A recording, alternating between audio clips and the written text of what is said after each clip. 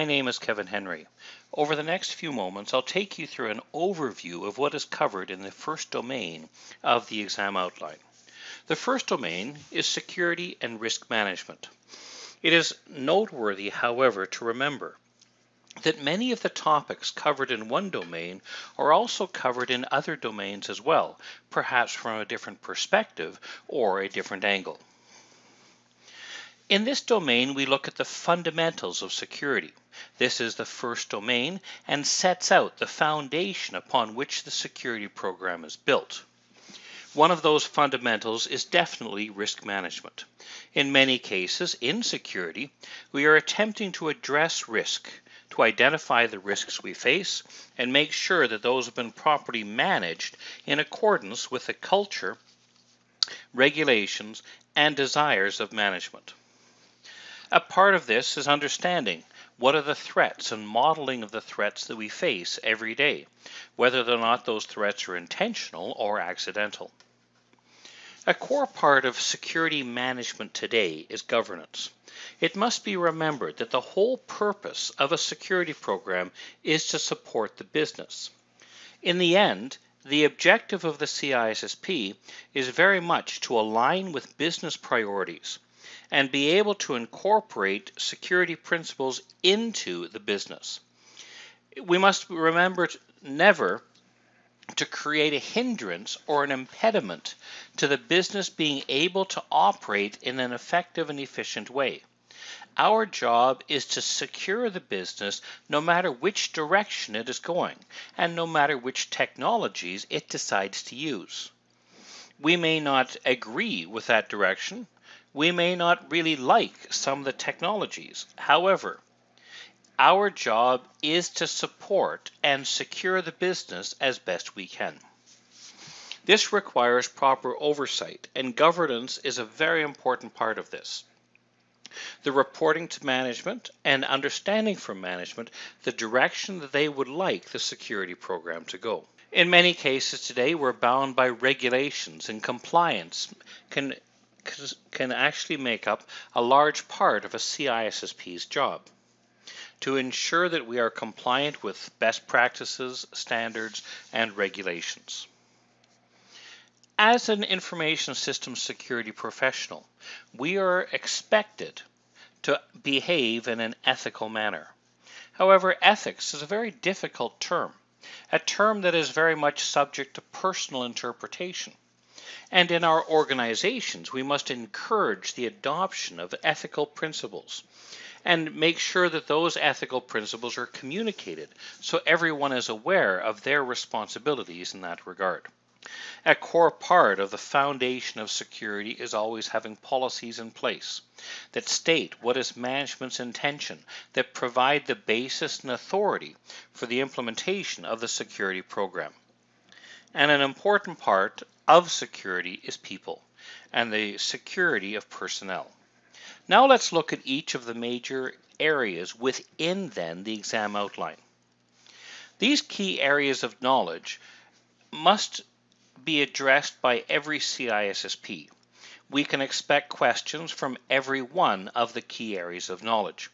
And as one way to measure whether or not we are ready for the exam is to ensure that we can explain and understand what each of these key areas of knowledge addresses.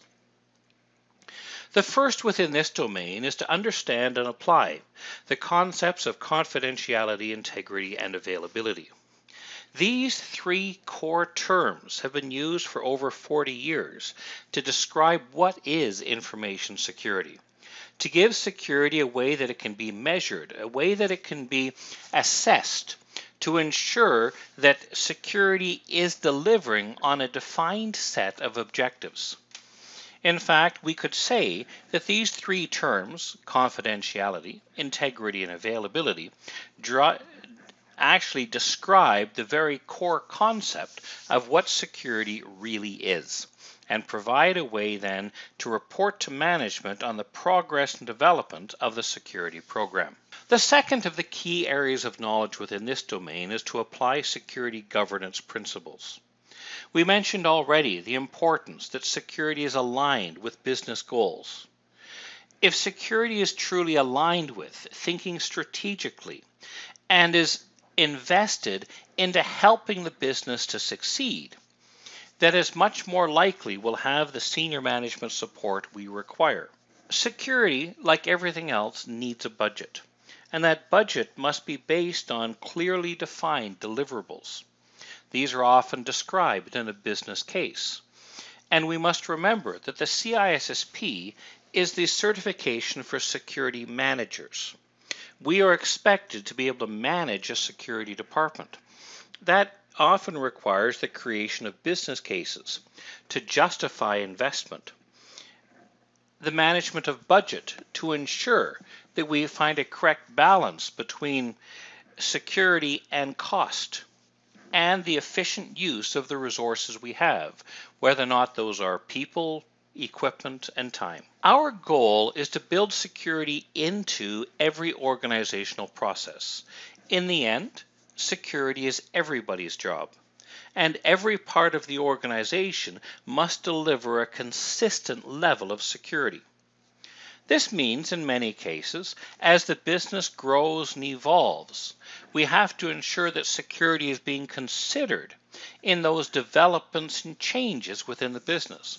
These can include, for example, acquisitions of other companies, divestitures, and of course this core concept of governance to show that security is being considered within the organizational processes, and the success of that is being reported to management. Security does not happen by magic. It must be somebody's job.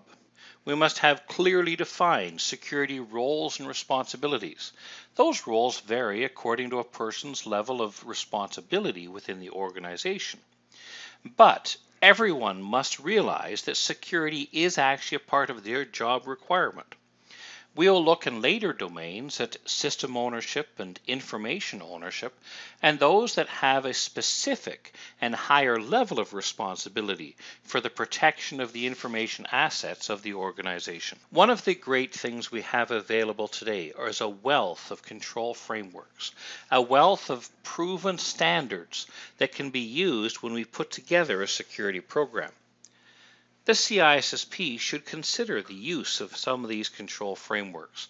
They should be familiar with what frameworks and best practices are available, so that those can be considered in developing then our security strategy, and from that security strategy, our security plan. Our responsibility as managers is to protect others from unreasonable harm. We should do what we can to exercise due care, to put in place the protective measures to try to avoid any type of a harmful situation to a person, the organization, a process, or the assets of the organization. To follow up with that, we should also exercise due diligence. Whereas due care is much more about trying to prevent and taking steps to try to ensure that adverse events don't happen, we have to, through due diligence, follow up and make sure that those controls are actually working effectively. A key area, and a lot of our work today, focuses on this idea of compliance, demonstrating that we are compliant or aligned with the various legislative and regulatory requirements we are faced with. A key area of this, of course, today are all of the regulations related to privacy and ensuring we protect the privacy of our employees, of our customers, and the privacy of the intellectual property of the organization. The CISSP, as a security manager, must understand the legal and regulatory environment we operate in. Very often, we operate in more than one country, and that means we have to be aware of the different cultures and different regulations that may exist in another area of operations. The CISSP should strive for an enterprise security program, one with a global viewpoint, attempts to ensure compliance with legal and regulatory issues no matter where in the world we operate. A key issue, of course, is computer crime, costing organizations in the billions of dollars every year. And whereas we will look at computer crime in more detail later on, we can see here already that we should be aware as part of our security management program to ensure that we've understood the types of crime and what steps we can take to try to avert or avoid some type of a breach. We need to protect our various forms of intellectual property, patents and trademarks, to ensure that we are ourselves following licensing agreements, but also making sure that those licensing agreements are also being followed up on. As we move data around the world, there are many different regulations that come into play.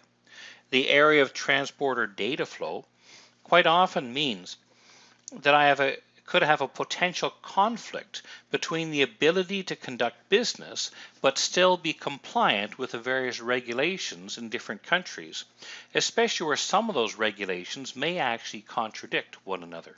One of the areas applying to this, of course, is the area of cryptography and the need to ensure that we have import and export controls in place to ensure we're not violating the laws of any one country, especially with the movement of cryptographically protected materials and cryptographic algorithms around the world. This includes algorithms that may be built into our hardware or software. We need to protect the privacy and ensure that we are in compliance with the regulations and reporting requirements about privacy issues, especially if we had some form of a suspected or very real data breach.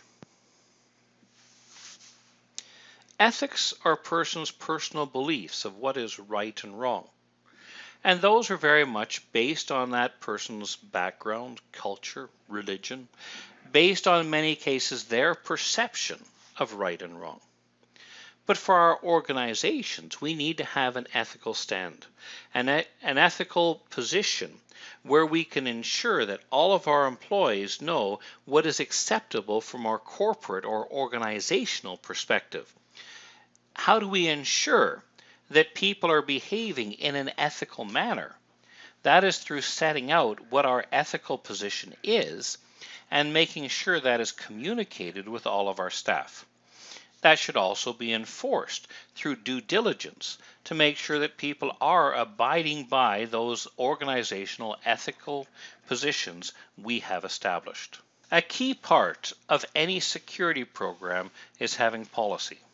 Developing a policy that states management's direction, that states in many cases the authority and the scope of the security program. These policies must be developed, but furthermore must be implemented. In order to implement a policy, we will often implement the good words of policy through procedures, step-by-step actions, through standards, the development of hardware or software standards that we enforce within our organization to achieve a consistent level of configuration and security. We can also put in place guidelines which will attempt to give instruction on how to be compliant with our policies, standards, and procedures.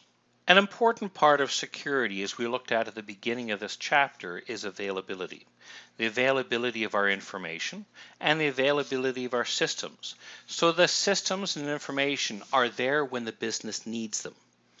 This means that as a security manager, we should support business continuity efforts to ensure that data is being backed up, to ensure that our various applications have been addressed as far as their criticality and sensitivity. We support the development of business impact analysis initiatives to determine what level of impact any outage would have on the business. From this, we can support business continuity efforts, helping them in many cases to document what the scope of the project will be, as well as assisting in the creation of a business continuity plan. A key area of security is protecting our people, and we should have personnel security policies that deal with the entire development of staff from the day they're first hired through their various movements within the organization until the day they leave. This means that we do employment candidate screening. So we look at who could be a suitable employee based on perhaps reference checks, background checks, and whatever other types of screening is suitable and legal within our jurisdiction. A part of ensuring compliance is to ensure that everyone knows what the rules, regulations, and policies are. And having employment agreements and policies that are communicated with employees is essential for that. When an employee leaves, whether or not that leaving is voluntary or involuntary, we should have an employment termination process that gets followed to ensure we've recovered any assets that employee has. We remind them perhaps of non-disclosure agreements that they are bound by. And we ensure that any corporate assets they have been recovered, as well as their access having been turned off so they're not able to continue using their accounts once they have left the premises. All of our security policies apply to anybody within our business, not just to employees, but also to contractors, vendors, and consultants that may be coming in to do work within our building. These people also should be aware of what our personnel security policies are, how to work in a safe manner, and one which is compliant with the policies of our organization with regard to information access, information sharing, and of course network access as well. We work with HR to ensure compliance with the policies, procedures we have, such as an acceptable usage policy. We, of course, through all of this still have to maintain privacy, and an important part when we do investigations and when we deal with our employees is to maintain the confidentiality of those investigations. A very important part of any security program is to use the limited resources we have to the places that will provide the most benefit. And one of the ways to determine what those areas are is through a process of risk management. Risk management should be something a CISSP is very familiar with, able to understand and apply the risk management concepts in an effective way. This means being able to identify threats and vulnerabilities we may face, and from that being able to assess and analyze the levels of risk to the organization. As a CISSP, we may use a quantitative, a qualitative, or even a hybrid of a semi-qualitative type of approach towards then risk assessment and analysis. The results of our risk assessment will be the delivery of a risk assessment report, outlining the risks as well as the prioritization of those risks. This will drive the selection of countermeasures and the decisions what to do about risks that are at an unacceptable level. We implement various controls, and the intention of those controls is to specifically address any of those risks that are outstanding. There are many different types of controls we use. Those which are much more proactive in nature, such as a preventative control, or those which are more reactive in nature, such as a detective or a corrective control. In understanding and applying risk management concepts, we will put in place controls that are designed to mitigate risk. However, almost no control is enough on its own. It requires regular monitoring and measurement to be able to determine the effectiveness of that control. We should do asset valuation and review the value of assets on a periodic basis, since an asset which was maybe insignificant before has now become critically important, where other assets which at one point were very important have faded in significance. This means we should adjust the risk management program to protect the areas that are most critical for the organization. We do regular reporting on the results of our risk assessments back to management, seeking for continuous improvement in how we then look after our security program. There are a number of different risk management frameworks we can use.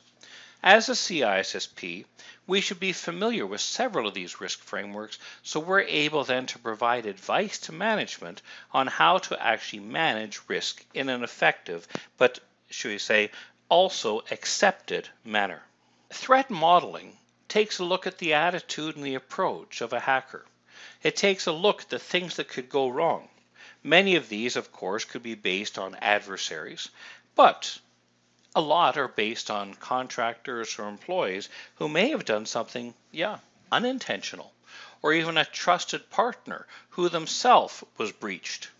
We should understand the source of threats, as well as to be able to look at the ways that many attacks could actually happen. We should be familiar with the concepts of social engineering and spoofing, masquerading and pretending to be somebody I'm not. And then we should look at the ways to reduce threats, to reduce either the impact of a threat or the likelihood of a threat through some form of reduction. The analysis of the effectiveness of our controls can help us to measure the amount of residual risk we still face as an organization. We should be able to understand how technology can help us in many cases to remediate the various threats we face. Technology which will then be built into our software architectural models, into our day-to-day operations of our systems. We integrate security risk considerations into the entire business, including new developments, new acquisitions, and all of our practices. We enhance the security capabilities that our hardware and software has. We ensure that our various business services are built with proper security and risk management concepts integrated and woven into those business operations. We do third-party assessments and monitoring, which includes on-site assessment of what types of issues maybe a third-party supplier may have. We do document exchange to ensure that they have attestations of compliance, and we'll do a regular review of their processes and policies to ensure that a third party is not going to pose a risk to our business operations. In all of this, we need to ensure that minimum security requirements are met at the very least, so that we have a consistent baseline of security across the organization. Quite often when dealing with third parties, we'll put in place service level agreements to ensure that they meet the required standards of response time, risk mitigation, reporting, and compliance. It has often been said that people are the weakest part of a security program, but in many cases they are also one of the best parts of our security program. Ensuring that our staff has been properly trained is an important role of the CISSP. A person cannot be expected to do a job if they've not been trained in how to do it properly. So part of the CISSP will be ensuring that our staff has an appropriate level of awareness of security issues.